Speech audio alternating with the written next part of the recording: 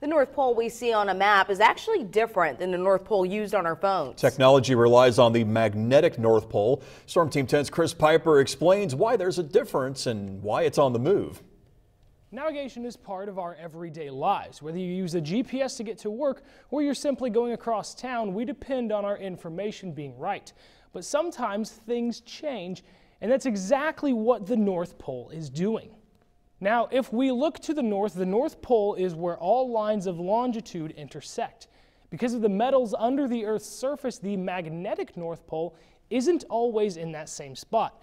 Now, as far back as the 1600s, the magnetic North Pole was around the islands just off the north of Canada.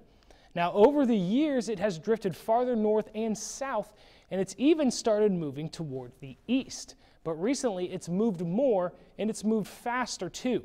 Every 5 years, the spot of true magnetic north is updated.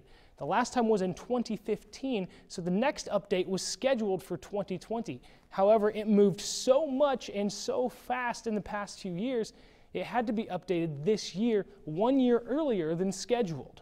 So what does that mean for us? To anyone driving a car, you won't feel the effects, but without continuous updates, we could slowly start seeing more errors in navigation and maps.